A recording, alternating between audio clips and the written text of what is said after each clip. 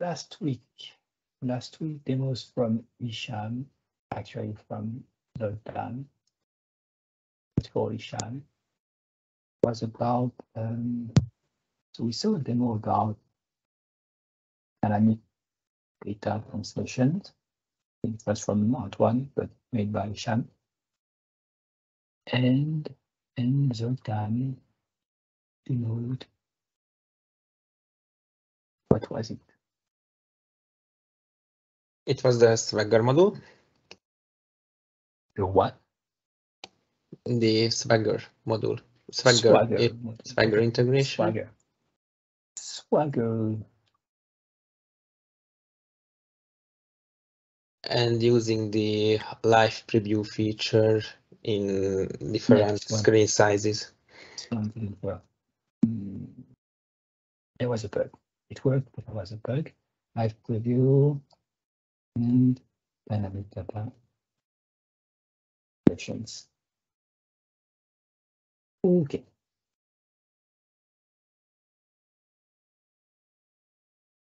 We talked about also the measure attribute.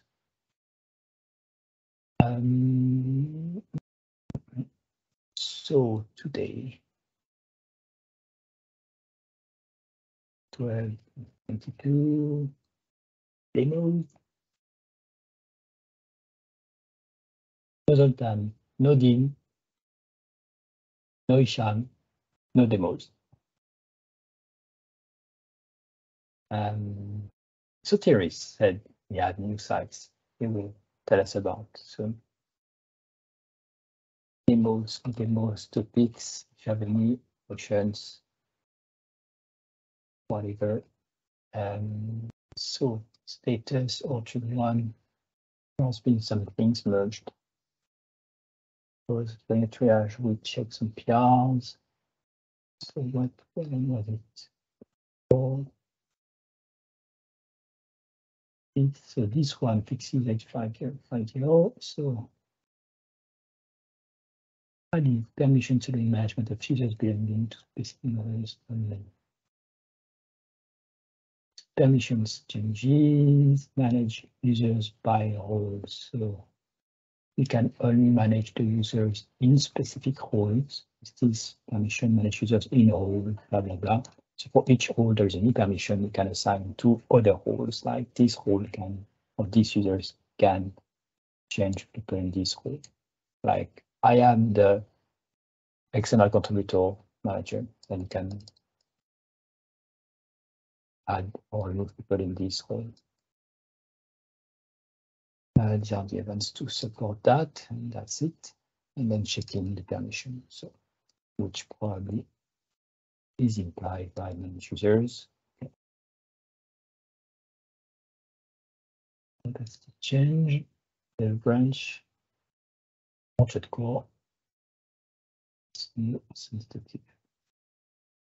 Here we have Antoine contributor. Make control resource module always enabled. The idea that if you disable this feature, then nothing works in the admin. So this one is always enabled. The idea with this one is that you can't disable it if you enable it. Doesn't mean it will be enabled by default. It means you can't disable it. Just because if it's enabled, then usually it's required by another module like admin. I think someone suggested the admin might be requiring that one. That will also solve the issue. Use H1 on login for SEO. Okay. And then update your Yep. Using generator instead of UI helper.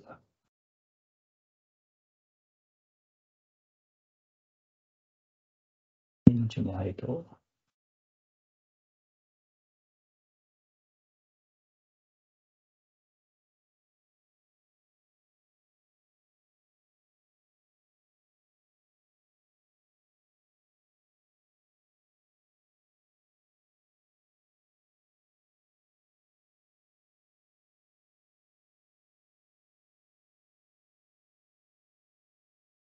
I wonder why it's important. text generator. Maybe the URL is actually doing that in the end. So I need to accept someone. Oops, then thank you. Generator 11505.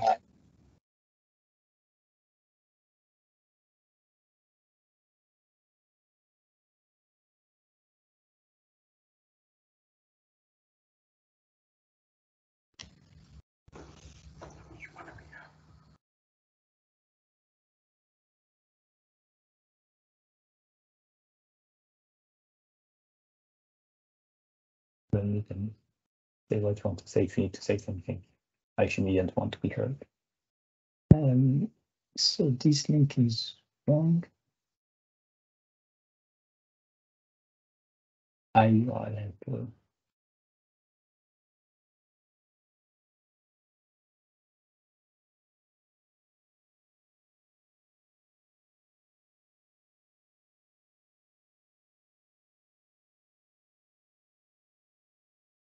I don't know why though.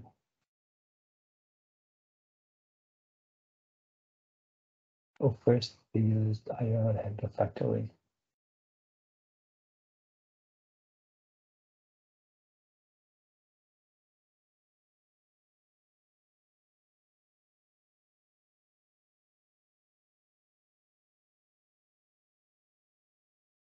Right, so which uses UI LPS project?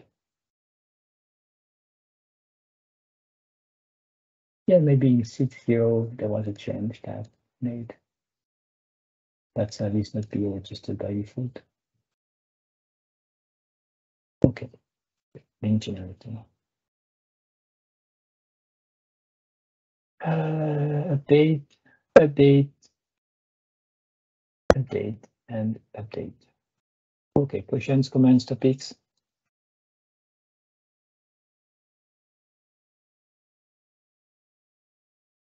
Close the window.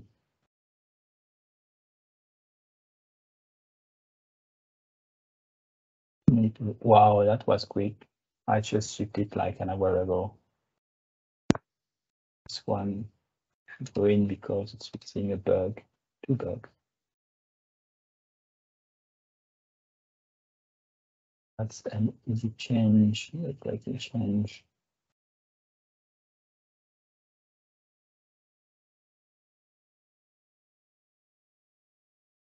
Updates to the themes, interesting, in long time. I don't recall they were on 6 something. Are there big changes? No, just small changes.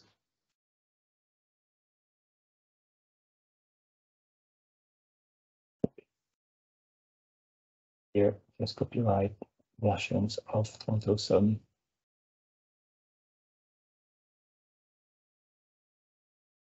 Looks like just FontAwesome.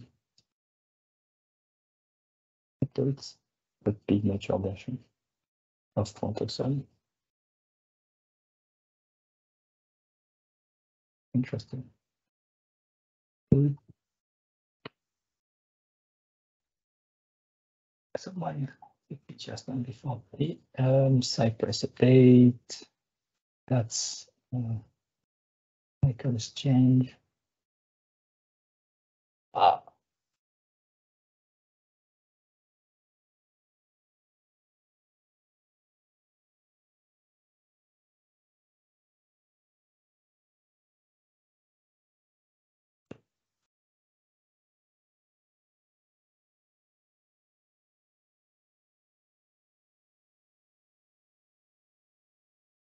What's the name of the section?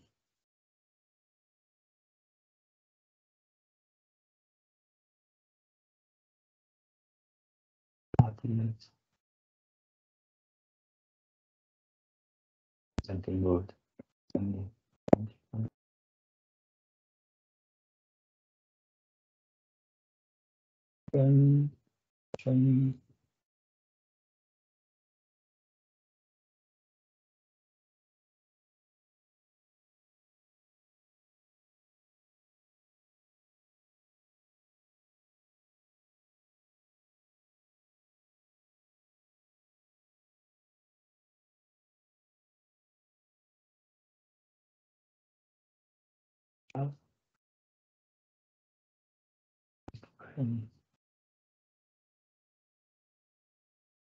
Fine.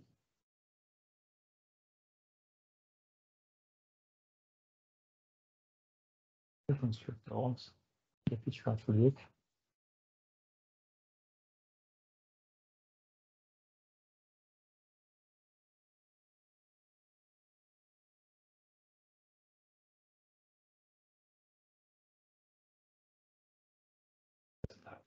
Sorry.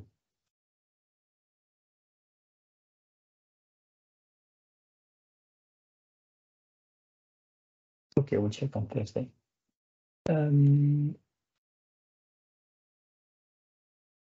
What else?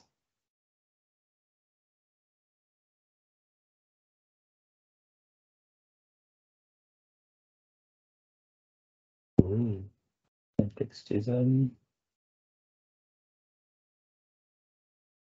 Captcha, this one, let's check. We should react on Thursday. We haven't done much PRs last time. System JSON, interesting for GraphQL package.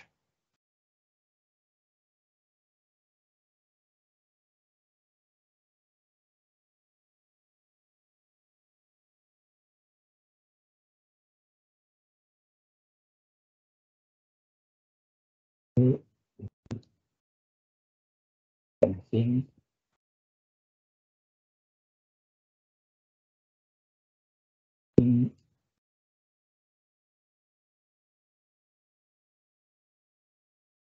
Right, this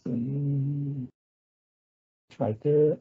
Oh, that was a wrapper before. Oh, I remember. I see. I remember I made a comment that said it was buffering everything because it had to be async. I need to buffer everything in memory, which was bad for perf.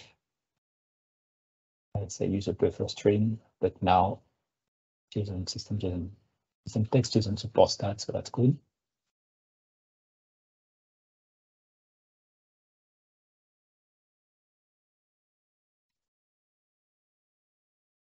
Okay, it's good. Simple change. Yeah, explicit dependency is probably implicit with the other references, but being explicit is always good. It's good. I like it. Good job. Targets. Yeah, you see. From a fork to another fork, which is used to do a PR. I hope you will accept it. Antoine is sorry that it appears on this record. So Antoine's fork to upgrade to GraphQL 4. And this is a PR from Mike's fork to Antoine's fork. I like it.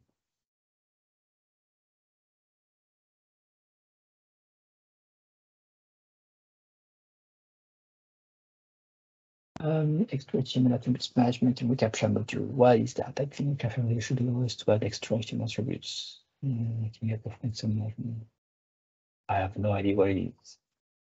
Let's trace them. We use links to for our own knowledge. Interesting. So then reCAPTCHA script ID, script type, script class. It's a reCAPTCHA module. Okay, so that's very specific reCAPTCHA. That's not generic, so that's good. Section model with description provide capture reCAPTCHA properties. Properties in the model, real properties in the settings with the UI, script ID, script type. This is class. I'm not sure the casing is. Yes, that this one is good. ID sections good. So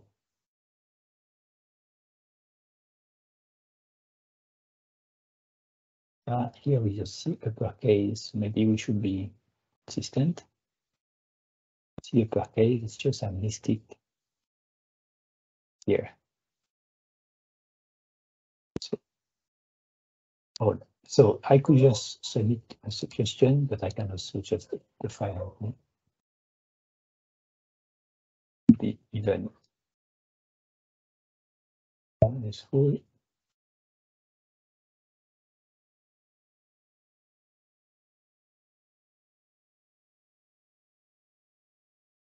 Updates.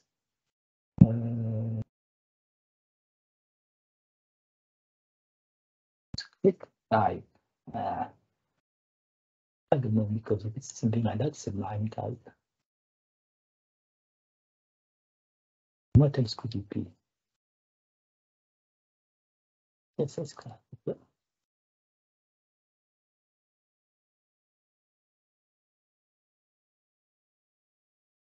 So the change is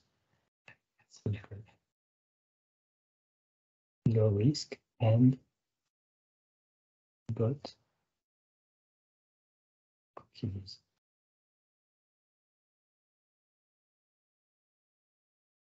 It's important because reCAPTCHA might create some cookies.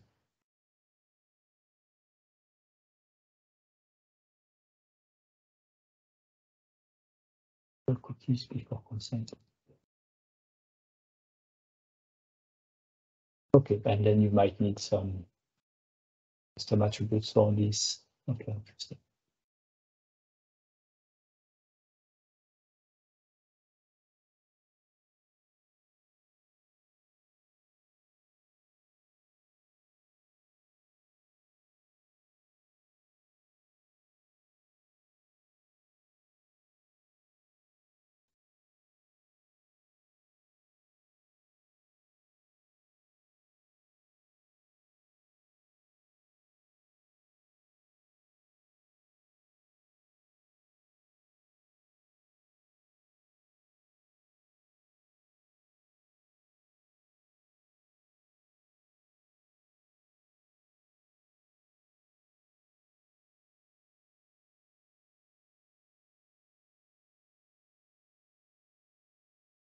Nice to see instructions without abstractions.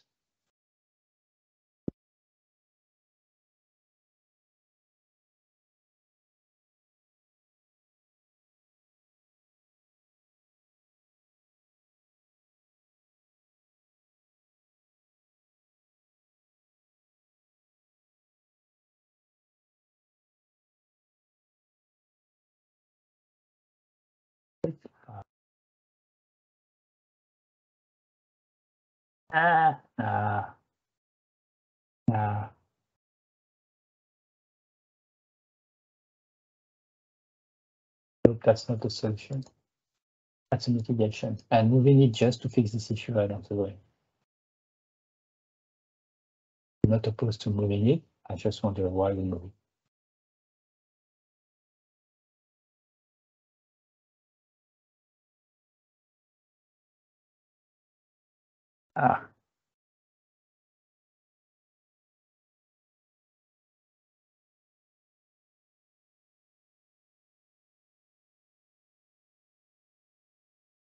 All the changes.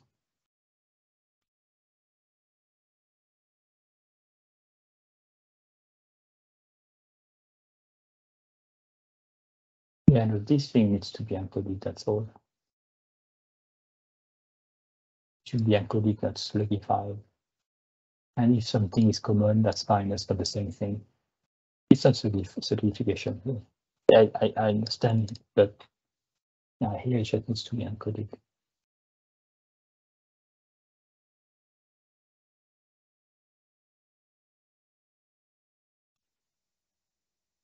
I changed the method here to allow to pass a custom separator for the Slugify method, and I just made the Slugify method as an application level service. So it registers the method and the service for each tenant. And opposed to what we have right now, we have a scoped service, which is not necessary. I'm looking to keep the PR and look at it, but not to fix this issue. If this PR also fixes the issue, we should not take the change that fixes the issue. It's not the correct fix. I look at the comment set here.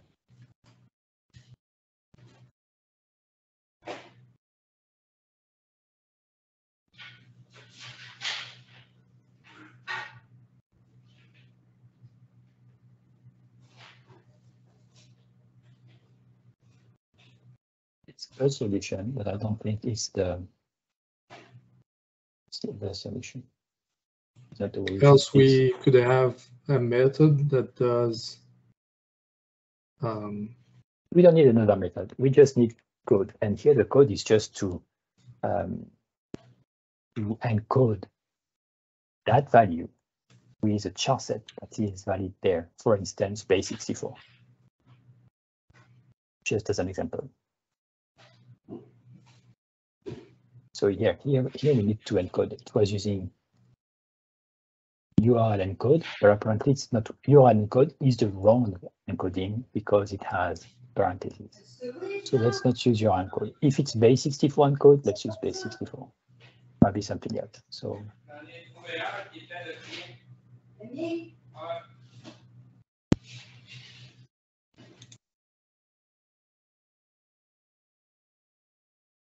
what was the name? URL encode.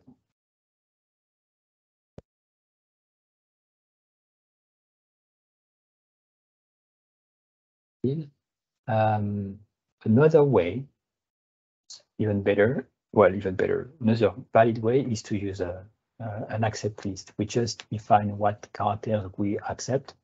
Everything else is encoded using some encoding.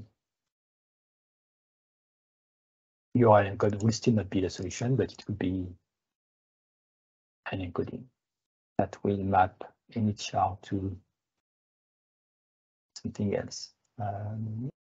And the cookie name here, how is it used? Anti-forgery, which means we also do the same thing when we read it.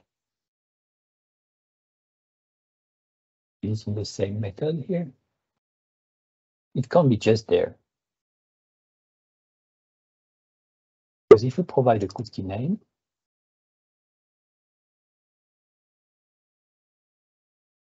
what is this method? Add anti-forgery. So where is cookie name used?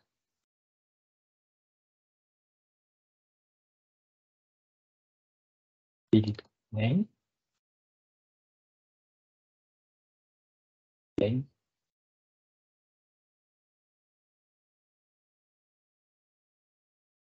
Response. But where do we?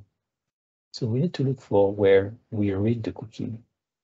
Or do we set the cookie name in some other cookie so that we don't have to delete the cookie name?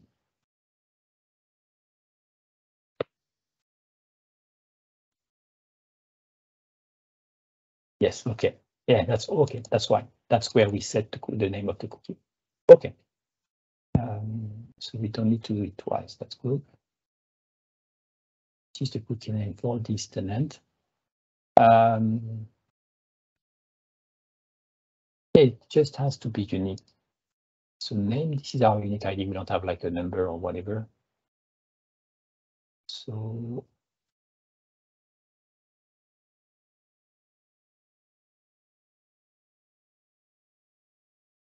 it could be an accept list, like from A to Z and numbers is valid.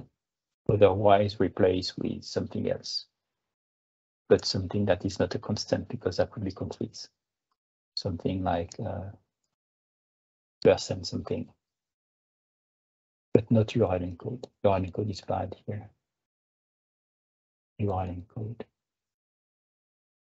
We are escape URI string or something like that. Maybe association.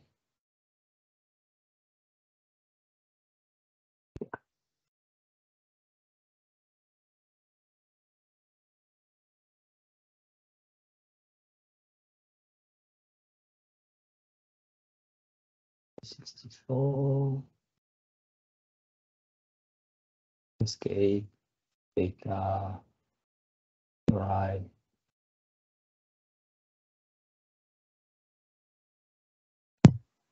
Another question, you're replacing the parentheses. Would that possibly also get confused with the path that intentionally did not have any parentheses? Environment content root path. The issue is only in the content root path. What is content root path?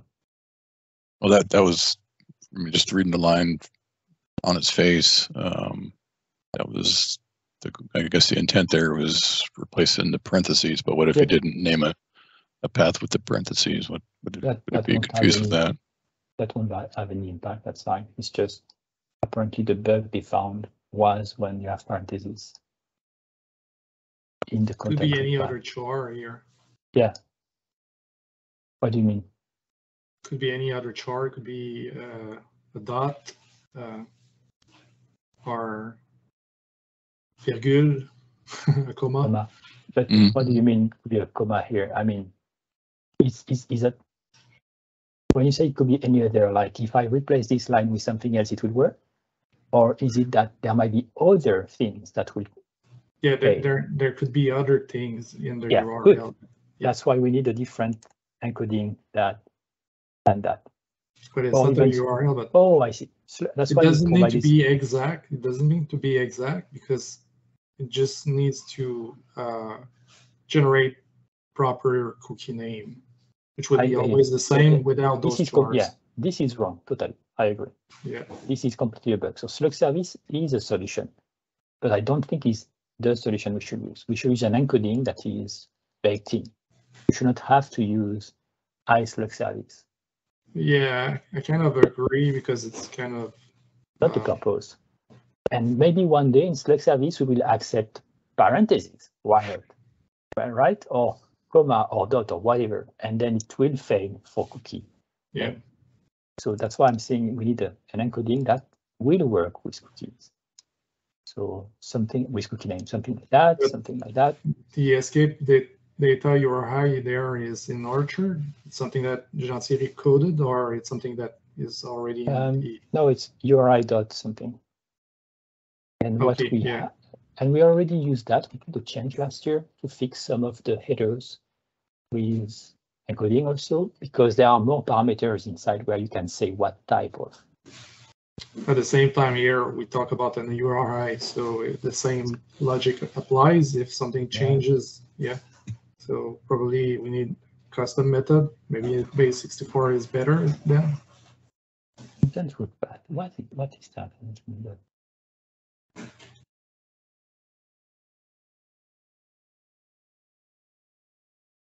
The name, I get it. So for each tenant, we have a different cookie name. But then what? Oh, but why do we add that?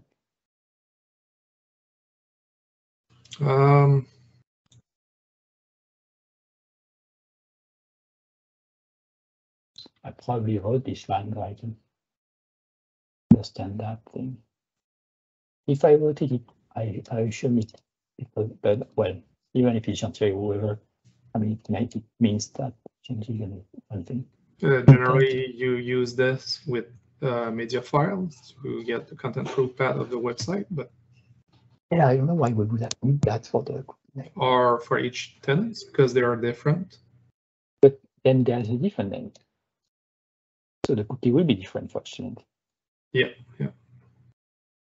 It's arbitrary. I think he used the content root path there because he. But no, it's there. So we wrote that. That is. Good question. But I think based on this code, because I worked on that, I made that name. So, but at the same time, why we don't just generate one from a unique user ID? I mean, no, we need to change by tenant because otherwise you could get an anti-forgery token for one tenant from one tenant and use it on a separate tenant on the same service to fake the request. That's why we need it for each tenant. I mean, if we generate a unique ID by using the settings.name, yes, here, the thing we can use a grid. We can use a grid. Yeah. Exactly. We could use a grid. It was easier to just say use the name, so we see. Yeah. No, I agree with you. I'm just wondering why that. Maybe we can just remove that, and then if this one just like we could use MD5. Yeah, generated by the. But if you have an MD5, you still need to do base64 on that. So you don't need to do MD5. You need to do MD5 here only if you want to limit the size of the string that we add. But the name is already constrained. So let's blame people. look at all these people working on this issue, on this line. 5, 4, 3.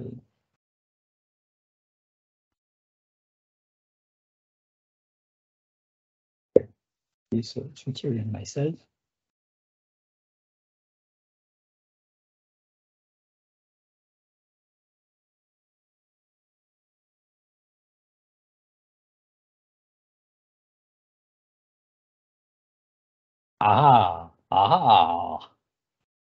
Yeah. So that's good. I like it. So before, okay, when I wrote it, it was this way. And then Gentry says, let's fix some issues. No, I know, because at some point when we set up the site, probably there is no name, something like that. Okay, what does it say? Fixed it on the new setup, but we still have the order one line application from a given location and looking to the end. Using this setup seems to be an issue, but then you get a new cookie on each setup. That's okay. Yes, because it's a new grid. So I suggest the following: that only add cookie per application location. That also works. Okay, well, I mean, that also works. But in this case, we introduce a bug, we didn't think about it. So this one will not introduce a bug because all the chars of grid are valid. And if you use the n string parameter, it will also remove the dashes. So it's even better. Yeah. So I prefer that actually. Okay, so yeah, so that's just, we can remove that, we can use that, and that will be even better. Boom, as in URL encoded. So I suggested URL encoded, which is a good idea, but it's wrong because it didn't work with parentheses, so that's bad.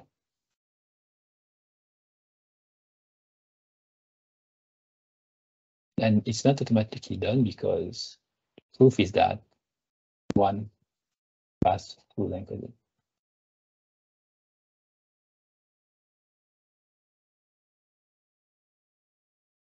May have special chars.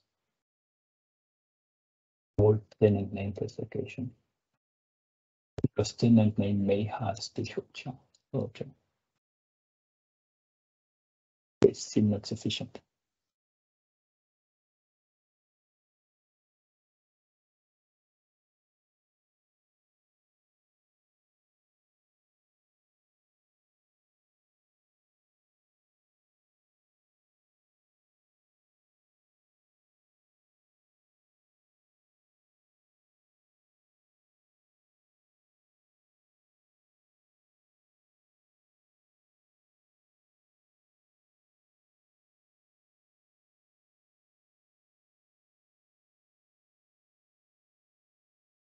Issue with that.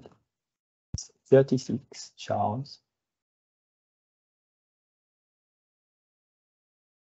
Which is big. And and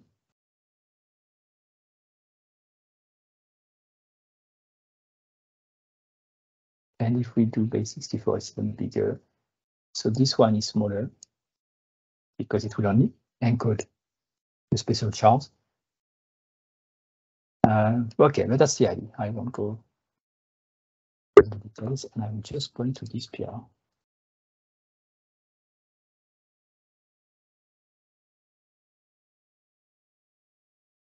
Okay, and then we'll look at it on Thursday.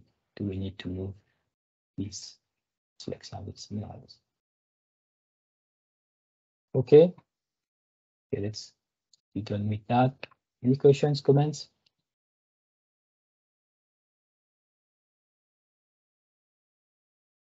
It's good. All good here. Thanks. See you on Thursday. Thank you. Or next week. Have a good week. Bye-bye.